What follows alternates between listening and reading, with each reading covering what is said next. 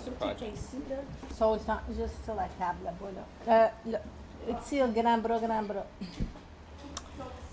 So basically, there's about 12 artists working from the GNO and La Crac, it's the yard between Reg Wilkinson and the YMCA. And everybody started yesterday and really getting into it. We have a humongous beef there, and I haven't seen too much of what Sam's doing. I don't want to talk about that. No, production. Okay. So the artists are going to be creating for 4 days, and then we'll have the parade at 5 on Thursday. And part of it will be to celebrate La Saint-Jean-Baptiste. It's a Francophone celebration. We'll start with the sheep. So we're looking for a Saint-Jean-Baptiste that will want to kind of drag the sheep and run the parade with us. And following that, we'll finish with the beef, but in between, we'll have other people joining in, maybe La Librairie du Nouvel-Ontario, we'll have also La Slag and other organizations. We're hoping that we'll get the union from the steelworkers participating, because the beef for us is like the worker. So we want to bring him out and celebrate him and have other people celebrate him. So it would be nice to have the steelworkers there so that they can join in and be part of this. I don't know. I was just watching the news. This morning I was listening to Al Jazeera TV. It's the only place that you can get some decent news, and of course BBC is trying some, but nothing out of CBC and nothing out of other major news in Canada. And it's kind of pissing me off that no one talks about it. It really feels like something happening down south, and we just sit here and say, it's not my neighbor. Just about the piece, it's my little attempt to put some band-aid on my own scar as Iranian-Canadian artist working in Canada. It's like old Iranian stories. They asking the shaman, the Sufi guy, why are you so quiet all the time? And he said, because I have 2 ears, 1 tongue. In every part of it, it's signifying one of the layers of my take on the issues that it's happening right now in Iran. The fact that I'm away from Iran for 12 years and I really don't know what's really happening there and who I am. If I was there, was I one of the people that are beating up other people, or was I one of those people who are in the street protesting? I don't know. Most of the elements of these pieces is somewhat very traditional of our kind of healing process. We go to shrines and tie a piece of fabric to the shrine and ask for resolution or hope for resolution. And this is exactly what I'm doing. I'm trying to sew through these papers and let the thread loose so it start catching each other, and they drawing in the space. They getting into different layers. Right now I'm working on a painting. Okay. It's acrylic, and it's very simple. However, it's about le boeuf, the ox, and well, obviously we can see it. It's kind of a little story, I think, but it might change as I'm going. It's bells that are falling from the wagon because the wagon is broken, and you've got the farmer that is sitting on one of the bell, and he's just, because at the end it's not only the ox that works hard, it's the farmers also. So that's what it's all about. I'm really enjoying and sort of embracing the idea of the artist as, like, the ox as an artist, like hardworking, producing, valuable, I think, like, not like the stubborn part, but the diligence and you know, tough, and just doing it, pushing through and doing what you are sort of made to do. And I feel like I'm made to create things. That's what I love, and that's what I've been doing. So I'm sort of trying to embody the ox as a working artist right now. So you're working on boeuf. The boeuf, the boeuf is finished, yeah. Buffed him up. Buffed him up this morning. Okay. I came in, we got some carpet tube, sort of eyeballed where the feet would be, put it up and then joined it together with some scrap wood, and then did sort of a couple of crisscrosses to give it strength, and then filled a bunch of plastic bags with newspaper and shaped them into the various sort of body lumps. Lots and lots and lots of masking. We wrapped the whole thing in sheets, dumped in, the paper mache medium, and then just wrapped it so it really stuck together and had the whole thing sort of mummified.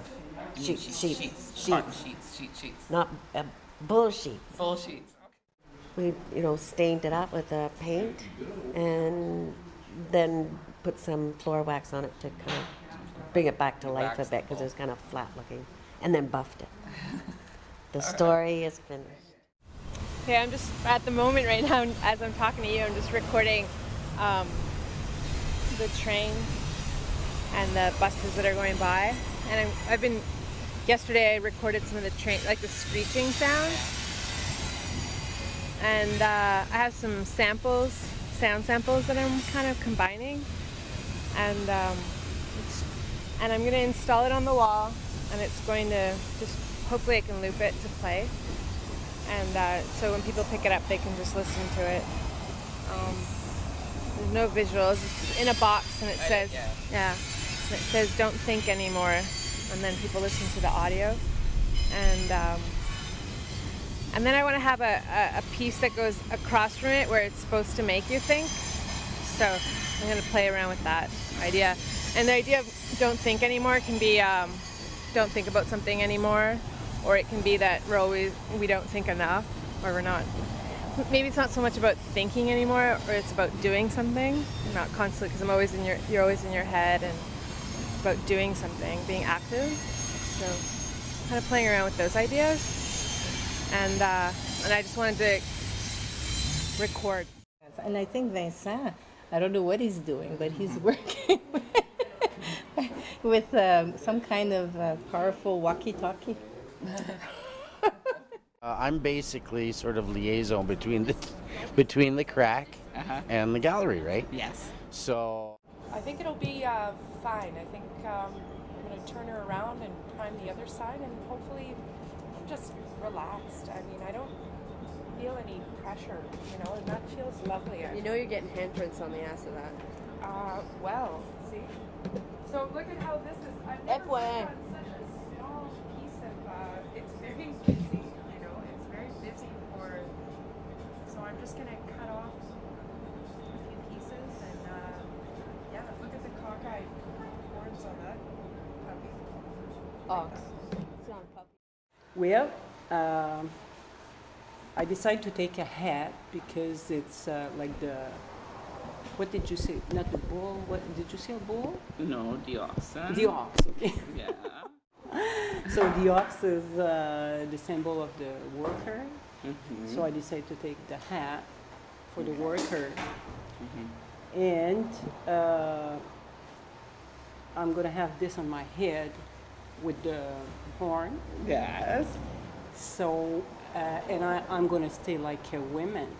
Mm-hmm. And because the ox is also a feminine thing and earth thing, so I'm going to have a big mammal. Did you say that in English? A mammal? Mammal? Breasts. Breast, okay. Yeah. Yes. Or, milk. Yeah. Udder. So I'm going to have an udder. Not really. Not an udder. Oh. Yeah, more a breath. Okay. So to represent the Mother Earth, Okay. the nourishing thing. So I'm going to have that thing with milk in it. Mm-hmm. So it's the symbol of nourishing people, like Mother Earth, who nourishing people. Okay. And that rock is all rusted. As a matter of fact, it's so rusted, it's falling apart. And it's akin to what I've been doing with the manhole covers, which is iron, rusted iron. So I said, well, here's something that's perfect for me. It's right up my alley. I guess I'll sort of explain what I'm thinking to try to tie it in with the theme, right? The year of the ox. Okay. Is I have the ring. You could bullshit a bit. Yeah, sure. Oh, yeah. I'll make it sound like I'm a real. I really know what I'm doing. This is a ring that Nicole and I traded rings once upon a time. And if you look at the ring, you see that little, design on it. Sort of, it's to me, I see an X. I mean, I see a design, but I see an X. Okay. But I also see the circle, that a ring is a circle that fits on your finger. Right. So between the circle, which is akin to O, and the X, the design, which is akin to the X, you have ox. True. So, Perfect. and I'm also thinking, because when people write letters to each other, they always usually put X's and O's like hugs and kisses. So that sort of ties into. Well, no, but the ox will be killed in my piece. There's no doubt about it. Well, because the ox. As soon as Deneen told me about the year of the ox, I immediately thought of myself. I've always been big. I've always considered myself like a mule, like an ox. And then I always thought of ways that there are to kill an ox, right? And there's the traditional ways to kill an ox, but as I will be incorporating in my piece, there's non-traditional methods to kill an ox too. So my piece is 1,001 ways to kill an ox. And it's not so much about the slaughter of the ox, but the act of the ox. And for me in this piece, me and not so much me, but just there's a certain representation of me and what I'm about that is the ox. But it's not directly me. Self-portrait. Self-portrait, sure, you got it. Right. You know, you got it. But yeah, that's it. 1,001 ways to kill an ox. Okay, good. And I've already got one part of it finished in preparation that I'll be cutting pieces out of, and then I sew it all together almost like a quilt. Good. Right? Yeah, Because I started up, and I'm the founding member of the Los Angeles Quilting Society, founded in 2005. Because when I was down in Los Angeles, I started a quilting society because I was doing my pieces of canvas that I would stitch together. And one guy said one night, he goes, that really reminds me of quilts. And I was like, yes, it is. Because many of my pieces, that each little piece will have its own set of information or its own little spin in relation to the big, so it almost is like quilting. I'm a big ox now. You're a big box now? Ox, not box. Rhymes with ox. That's a difficult one to talk about because it's the subject is terrible. It's about torture device. See, what happened is when I knew it was about the ox, I googled and I wanted to know stories about the ox, le boeuf, and I came into the braising bull.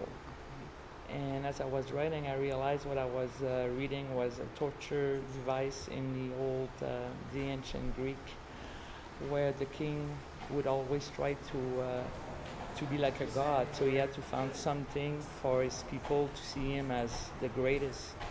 So he had asked an artist to make a bronze bull with a door on the side. And he had asked him to do kind of like pipes that came from the belly of the bull to the mouth of the bull. And the artist was just happy, like me and you, happy to have something to do and get paid for it. So when he delivered the bull, the king, when the artist opened the door, the king pushed him in, locked him in, and he wanted to see if it was working. So what his idea of it was about, he started a fire underneath the bull so that the man would roast like a chicken. It's terrible. I know, that's why I had to paint it, because it had to come out of my mind. Yes. And when it would start to smoke in there, like instinctively, the man that is trapped in there would blow on the pipe so they could breathe. But every time he would blow, it would make the noise of a real bull. So the people, and he would do that to his parties. So that the people, it was a big event, and he would put some potpourri all around the bowl so that the smell of the flesh, the people wouldn't smell it. But his people thought that he was a god because he made a a bull that is man-made, sounding like a real bull. So he was doing that just to have fun. Yeah, so I had to put it down so that I don't like to say the story too often because it sticks in my mind. So I did the thing, and hopefully that it's going to disappear. Yeah. It's like when they say Christopher Columbus arrives with ships, and indigenous of America, they couldn't see the ships because they had no recollection of the ship. I think we're losing the recollection of our image from nature, the way it used to be. Displacement of us, me personally as human being, deciding, being in control, of centering myself. I leave some to effect and happens. Painting's going quite well. I'm kind of happy. How long has it been since you were painting? Last. 6 months. This is a good opportunity. Good opportunity. Thank God for the crack. I'll go like this sometimes and wave my hand. And I'll fucking look at the position. What the fuck are you doing? Transmission company did. Yeah. Transmission company did. Well, and she'll say, what is it? I'll say, I don't know when I wake up tomorrow. Well, knowing that the theme is the year of the ox, as opposed to going for the literal idea of an ox sort of idea, I wanted to go with more the related to humans, and since I do a lot of figurative work, I wanted to go more with the feelings of strife, hardship, reward, strength, endurance. So with those sort of ideas in mind, and relate them to male and female. Yeah, I work in only a few colors always. I work in white, black, gold, well, yellow and red. Those are my colors. I rarely stray from those. Are you working acrylic or oils? Both. I start off with acrylic and I finish in oil. And so you're out of both? No, I got the oil. That's why, but because I can't put the oil on until I'd like to have more acrylic. I like house paint. I like house paint because the way it moves. I use roller brushes, and because I paint big, so I like the speed factor of it. And I can't afford liquid oil because it's expensive. So I like house paint, and after that I go with the oil on top of it, what I can't afford in the bigger tubes. So I use that. But I'd like to get some. The golds, I like to get some of the golds and more red, and some house paint. So I might pick up a couple small cans of that. So you've been coordinating this space, haven't you? Oh, yeah. It's quite a big job. It is, but it's well worth it. When you see the artists and they're diligent and they're working and they're excited, and it makes it all worth it. The space itself is your art piece. Do you know that? Mary, I wasn't going to say that, but I was thinking last night I was laying there and people were remarking on how different it looks from the first year, and I think it's quite an honor to have so many artists inside your art. That was like, I was laying there and that revelation hit last night. I'm like, I can't be so egotistical to think that either. It's your art piece. I know. I see it right away. I was like, wow. It's a living piece too. Yeah. And all these artists, all these creative entities inside my art. I'm like, wow. That calls for celebration. Cheers. I'm gonna make some sangria.